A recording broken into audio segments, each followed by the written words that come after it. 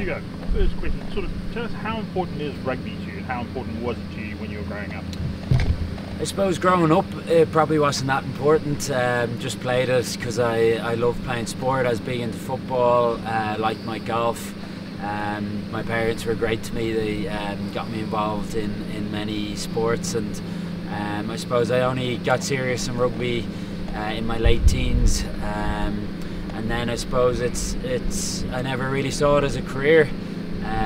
It was just me trying to get onto the best team as I possibly could, whether it was Leinster under-20s, Irish under-20s, the academy, the sevens and whatnot. But it's gotten a little more important in recent years. But I suppose it's what I want to be doing, and I'm very privileged and lucky to be in the position I am today. You mentioned the under-20 Irish team, 2016 under-20 world champ, the sevens. What did those experiences sort of teach you as a player, and what did you learn from them that you've taken on into your career? I suppose they're huge learning experiences and learning curves for you. I suppose when you're there at under-20, say in a World Cup, that's the biggest thing for you in that moment of time. You're playing in what you see as a pressurised environment against I suppose the lads all the same age, testing yourself against them and the best in the world at that age grade. So they've been key development points, I'd like to think, in my career. And then going on to sevens, I probably wasn't ready to step into the 15s world at senior level, so it gave me a few years to develop my skills, develop myself, and improve physically as well. So yeah, they've been good stepping stones to where I am.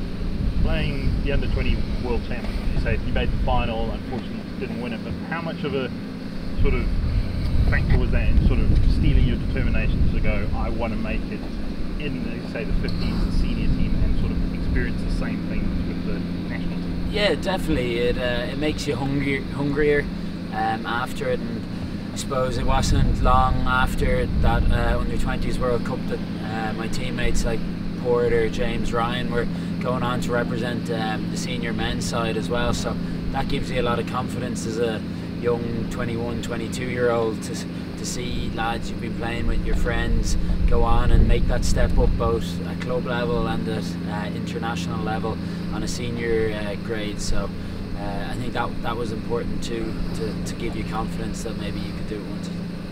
What did it mean to you when you made your debut, wearing the Irish shirt for the senior national team? Yeah, it was a huge honour, and wore with a lot of pride. I know the amount of work my parents would have put into me, my family, the support they would have shown, and it was hugely special for them. It was under a bit of weird circumstances with COVID and an empty stadium, but I suppose I didn't really mind too much. I was just happy to be wearing the green shirt for the first time. I think, to be honest, it probably wasn't something that I thought would ever happen in my life. So I was delighted to get the opportunity. And you say it might not necessarily have been something you were thinking of or thinking would happen, but once it's there, how much did the World Cup in 2022 become a sort of goal for you, that you're in the team now, I want to be there? Yeah, you get a taste of it, and you love international rugby. I suppose my first 10 caps were in an empty stadium, and then as fans started to drip feedback in, you get the real sense of what it's like, and I suppose you get hooked on it in one way, and love the atmospheres both in the Aviva but also of the travelling Irish support. And I suppose back in 2020, 2021, it was all about the next tournament, staying in the team, the next campaign. But I suppose as recent years have come, it's always sort of been building to the World Cup. So recently it has become a goal to get here and go one further than I did at under-20s level. How much do you think your sort of sevens experience has helped you as a fullback? Yeah, hugely. I think at a time when I joined the sevens, I was probably 2021, I wasn't ready to make that step into senior rugby with Leinster, and it gave me the opportunity to play international rugby at a high level and develop my skill set and develop physically as well, get my fitness up, get my speed up, and yeah, it was a really good stepping stone, I think, into Leinster and Ireland then.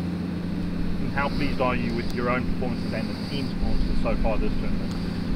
Yeah, they've been mixed, I suppose. I still think we, as a group, feel like we haven't performed to our best. I think there's a lot of learnings from the first 3 games, and we've been working hard to fix them up and improve over the last, I suppose, 10 days, because the Scotland game's obviously a huge challenge. It's all or nothing, really. So yeah, we're really excited about that, and it's building nicely, I think. With the Scotland game being next, you're in pole position as a team to make the quarterfinals, but Ireland have never made it beyond the quarterfinal. How determined are you to change that stand?